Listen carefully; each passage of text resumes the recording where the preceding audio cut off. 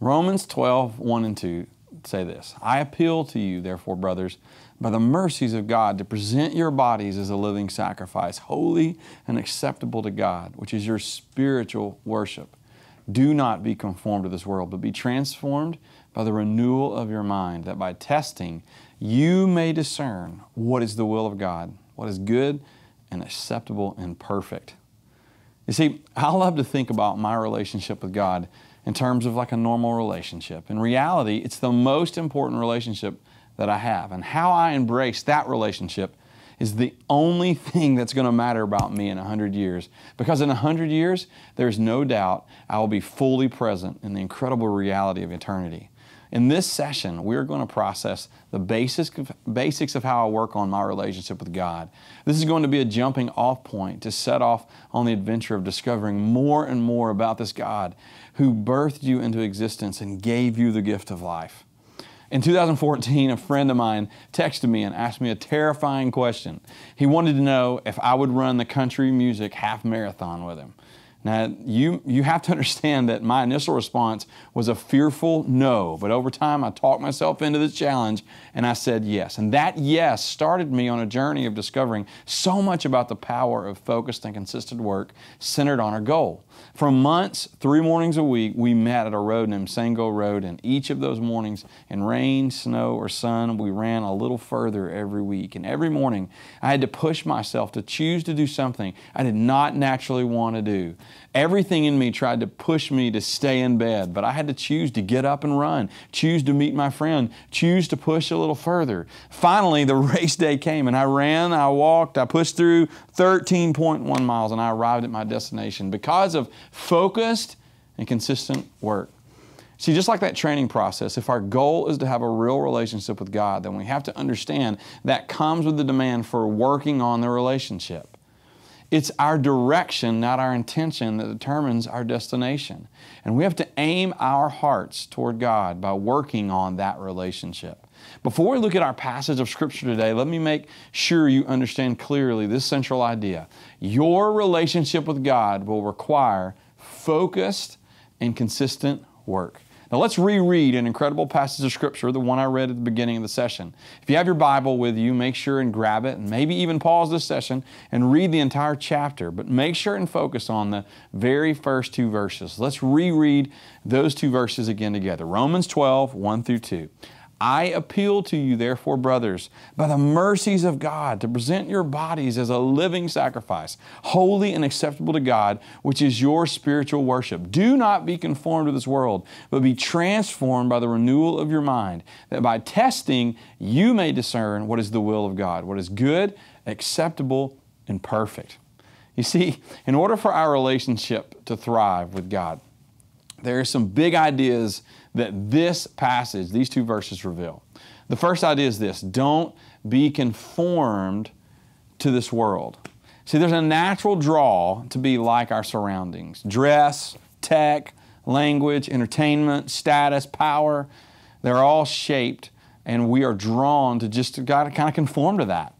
The trap of conforming draws us away from Jesus, who walks in a different way than the culture. The heart of the teachings of Jesus walks against the things that the world values. And to aim our heart toward a relationship with God means that you will often walk against culture. The second principle is this: be transformed. Be transformed. You see, this is more than a prayer and a set of rituals. We are called to change. You are not meant to be the same as last year. Your journey is a journey of transformation and discovery. As layer by layer you throw off your old self that longs to conform and embrace the new creation Jesus has birthed in your soul. That new you longs to come out, but it can't unless you're open to consistent transformation. This is the work of the Holy Spirit in your life, birthing life change. It's not just try harder. It's rather depend on God over and over more than your own effort. The third idea is this, like renew your mind. See, transformation begins with how we think.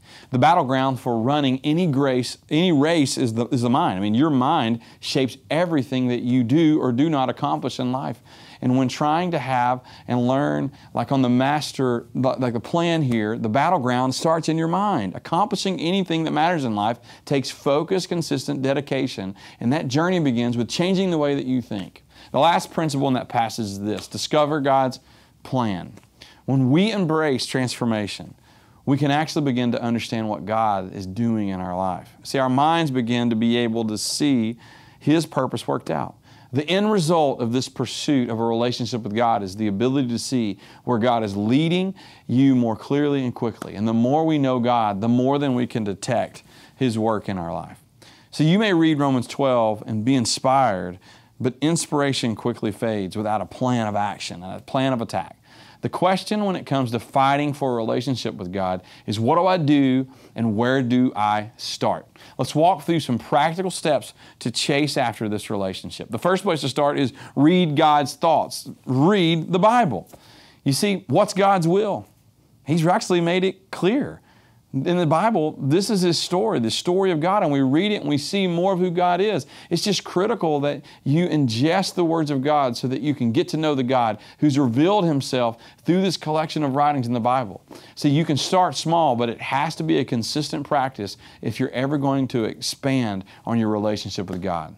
The second place to start is this: communicate with God. Pray. So you have to have a daily discussion if you're going to connect with your Maker.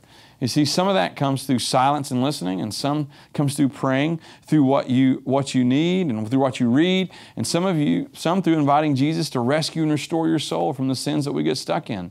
Some through asking for basic needs. For Jesus to be a part of your normal life, you have to talk with Him daily. This other idea is this: track progress. Maybe journal. Write it out, type it, but track weekly what's going on and what you're praying for. Things become real when you write them out and when you can look back on them and see what God's done.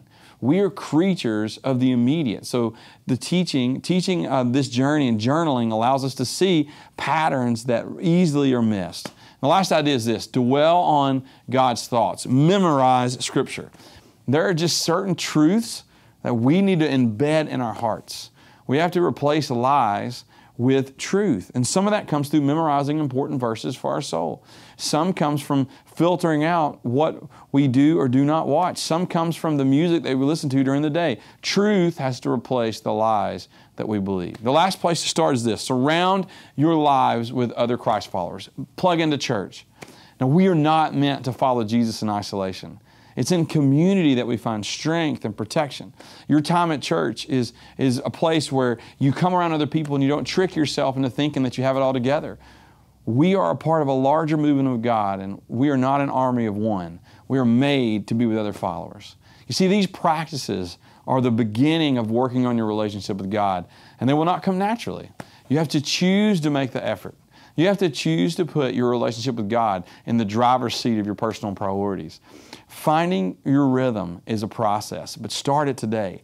Every day is another chance to take another step toward Jesus, and you can do that.